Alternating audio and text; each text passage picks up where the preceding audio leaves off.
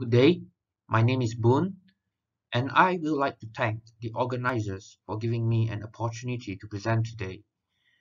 As some of you may know me, I was the past organizing chair for last year's SYTA at Kuala Lumpur in 2020, working along with Sandeep, who was a co-founder for this SYTA. I congratulate Sandeep for persisting in organizing SYTA for the second time and his team for making this event a successful one now in New Delhi, India. The topic of my presentation is related to underground tunneling solutions for impact assessments, mainly in soil, and the use of distinct element method to study rock reinforced mechanisms in jointed rock. I like to begin the presentation with this slide. Goats and sheep. Although they sound very similar, but they are actually very different. Sheep are more obedient and easier to maintain, whereas goats are more mischievous and harder to predict. And in our engineering problems, many of them behave like sheep, which follow standard solutions, whereas some problems are more complicated and have their own characteristics or personalities in a figurative manner. And we as engineers must be careful to distinguish them in practice. I hope this image will be a reminder in the subsequent slides. This is the content of the presentation. The first three parts are related to building impact assessments. And finally, we will have a short discussion on the influence of geology or geological sequence on the rock reinforcement mechanism. Imagine that you were an engineer and you had to assess the impact of settlements to masonry buildings, and there were no solutions available during your period. And based on first principles, Berlin and Roth developed a method. They assumed that the building could be simplified into a thick beam, and depending on the geometry of the building, based on its length to height ratio, either the bending mode or the shearing mode would be governing. The settlement would induce deflection, which would cause tensile cracks. For the case of bending, the cracks would appear as vertical cracks, and for the case of shearing, it would appear as diagonal cracks. These two images are consistent with what we've discussed earlier.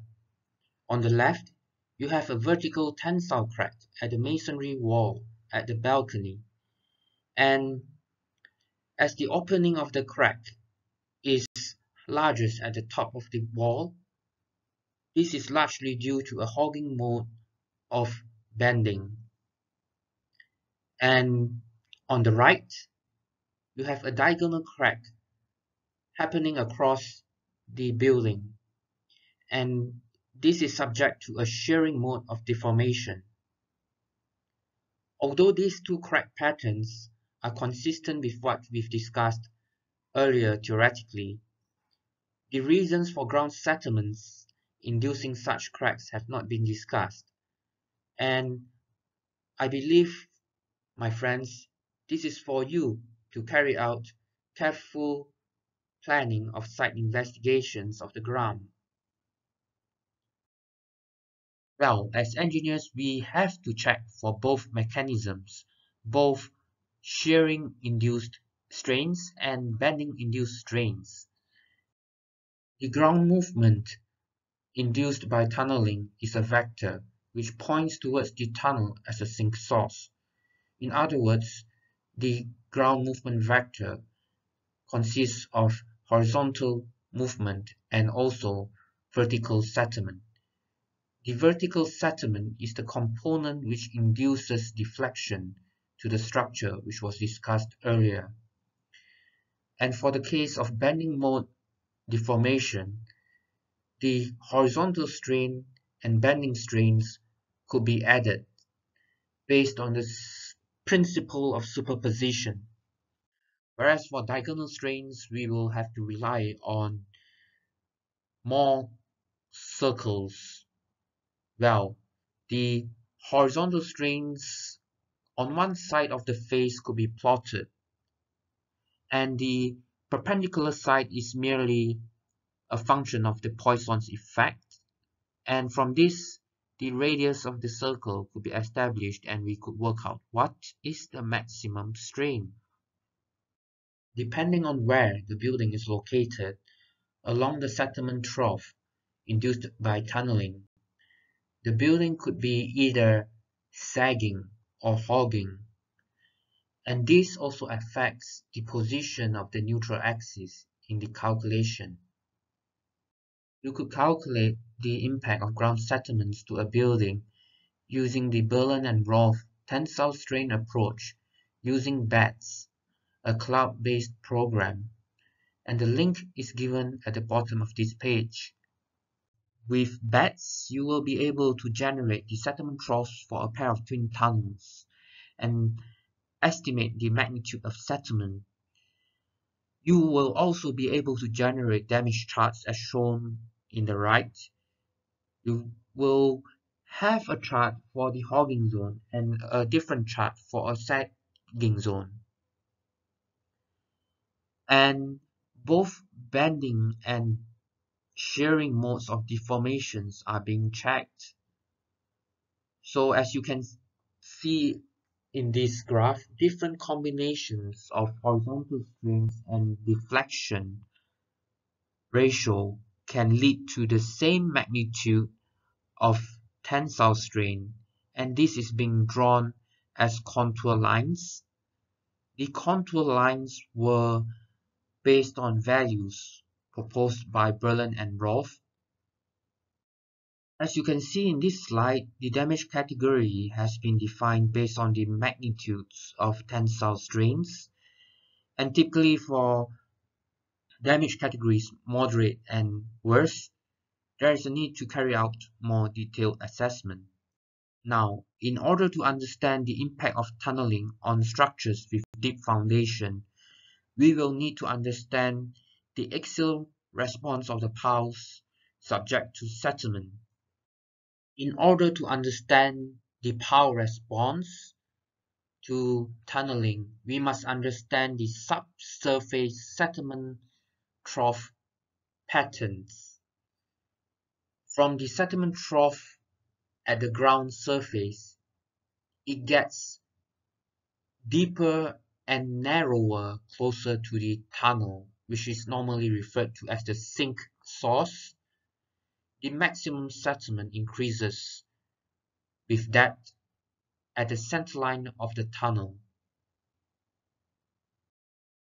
Now imagine you had to tunnel below a bridge structure and there are different piers located relative to your tunnel position. This is a simplified finite element analysis of the greenfield soil settlement around the tunnels. In the middle, the soil settlement trend is increasing with depth as shown in the blue crosses, as what I've discussed earlier. And as you get away from the center, the soil settlement actually decreases with depth because the subsurface settlement trough becomes narrower. In other words, you could actually break down the soil movement into two components, shaded in gray and shaded in yellow.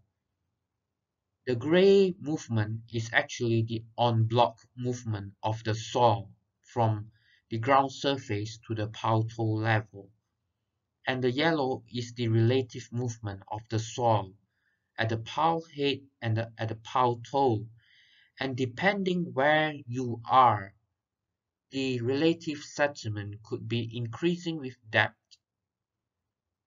or decreasing with depth. After knowing the soil settlement trends along the pile, the relationship is then governed by the frictional properties at the pile interface with the soil and the end-bearing properties, and this is normally known as the load transfer analysis. In order to establish the spring stiffness of the shaft and the end bearing, there are a few ways, and I shall not discuss them in detail, and you could refer to the manuscript to get an idea of how this could be done. Let us start with a simplified problem with three piles. One pile is completely within the influence zone, and as we know, the soil settlements would be completely increasing with depth, and two other piles are located partially within and partially outside the influence zone drawn by this dashed line. This is Paris, another cloud-based program. You could use Paris to calculate the influence of ground settlements on the axial response of a pile. On the top left figure shows the ground settlement along the pile body with depth from the ground level to 20 meters below ground. And on the lower figures are the axial load distribution curves of the pile. At the working load, the original axial load distribution is shown in the black line. And due to tunneling, as the soil around the pile settles, there is loss in mobilized resistance, which results in the blue line. And in order for the pile to recover the working load at the pile head, due to the imposed load, the pile will need to settle to recompress or remobilize the shaft and end bearing resistance. And finally, the red line is obtained post-tunneling. For the pile closest to the tunnel, the ground settlement is increasing with depth as shown in the green triangles in the top left figure. As the ground settlement at the pile toe is greater, there is loss in mobilized end bearing as shown in the load distribution curve on the lower left. And for the pile to regain the mobilized resistance, the pile would settle and recover the remobilized resistance mainly through the shaft. The pile settles about 12 millimeters, and this is the largest compared to the three cases. The reason is that a soil settlement trend which increases with depth suggests that the relative movement along this between the soil and the pile is significant, and much of the resistance or mobilized resistance would have been lost. On the other hand, for the pile located furthest from the tunnel, whose ground settlement is shown in the red squares on the top left figure, the soil settlement is increasing with depth and decays with depth. In this case, the end bearing is not much lost, as shown in the lower right figure.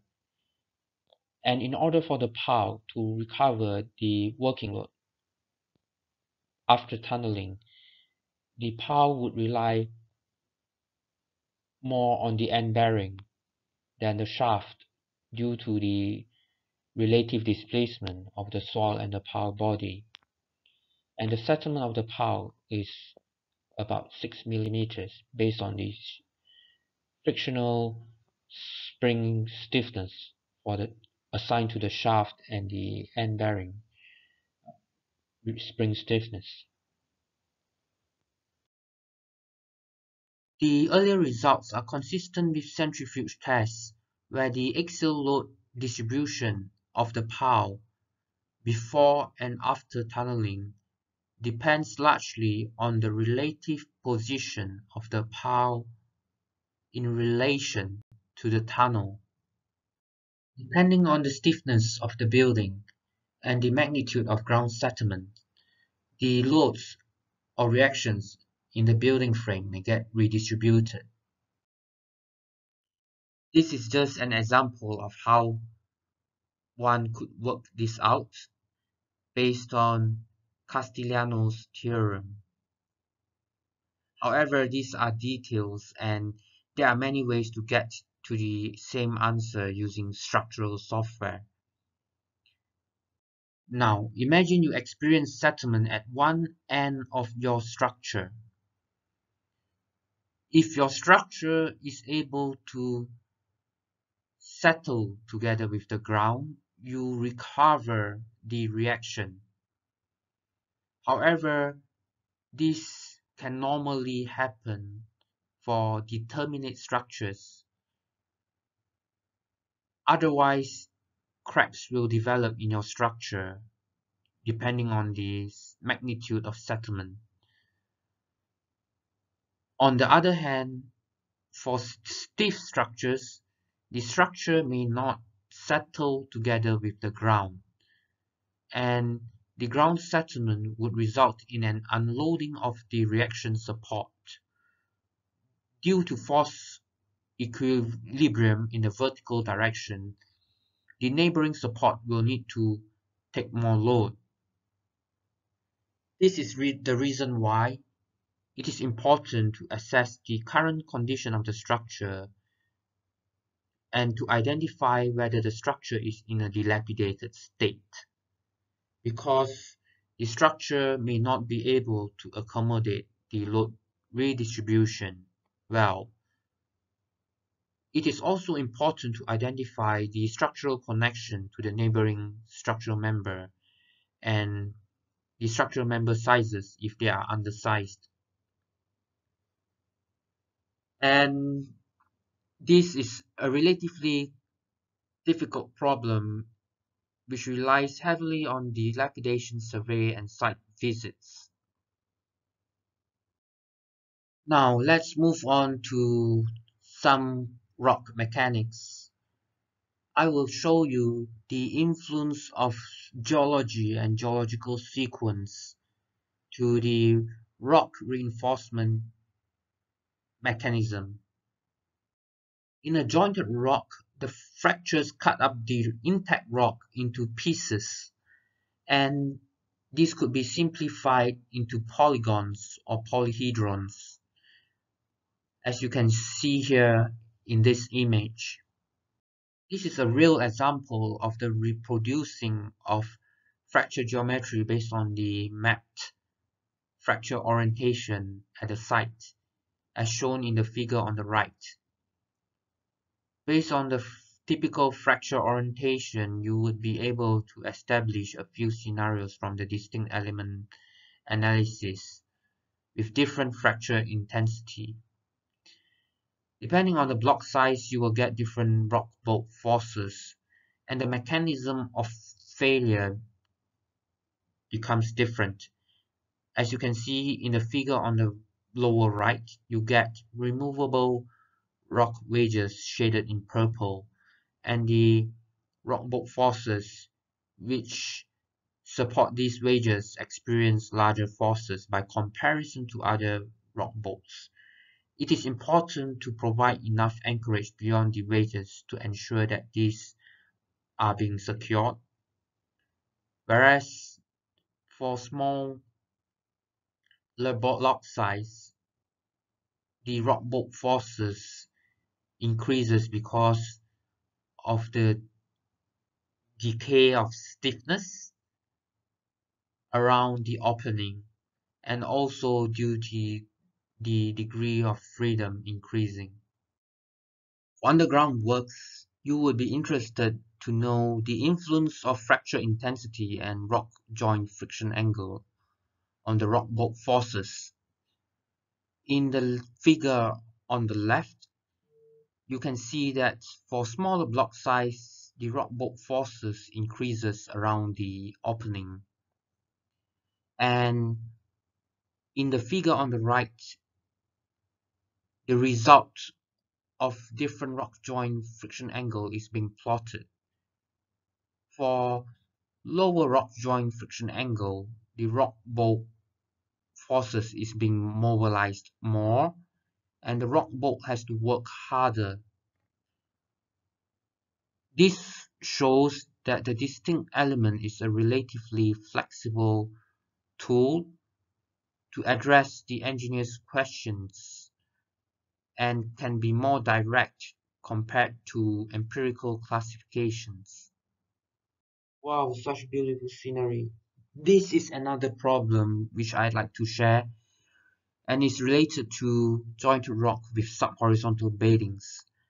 I was inspired in a visit to Barcelona, Spain, when I saw the change in geological sequence of the rock outcrop along the highway on the way to Mount Moserrat. For thick horizontal beddings, the bedding would be able to arch across the opening into the abutment. And in this case, the rock bolt forces at the roof decay with distance, and the governing forces are the separation between the beddings. On the other hand, for rock bolts which are installed at the abutment across the vertical fractures, it will be resisting the vertical shear displacement, and the mechanism is slightly different. For thinner beddings, the rock layer is no longer self-supporting. Now the rock reinforcement mechanism is based on beam building. For stiff beddings, the rock reinforcement increases and then decreases with distance as shown in the figure on the left. For more compliant beddings, the deflection of the beam is larger and the rock bolt forces would also be more inclined, indicating that there is shearing along the beddings as shown in the figure on the right. Also, you can see that a gap develops between the stiff stratum and the compliant stratum in the figure on the lower left. Going back to the Barcelona outcrop, this shows that the classical theory of suspension, working out the dead weight of the loose material, actually could be reproduced in a distinct element model. So the thin beddings are actually suspending off the rock bolt, which are anchored into the stiffer stratum. And the loads could be calculated based on the dead weight of the material in the thin beddings. Finally, we reach the end of the presentation, and I'd like all of you to recall what was presented in the first slide of the presentation. What are the goals? And what are the feats? Could you type in the chat box? In my opinion, the solutions that I've presented to help you with your desk studies in the office are shapes, and it is for you to find the goals from your site visits and careful site investigations and detailed desk studies. Thank you all for listening.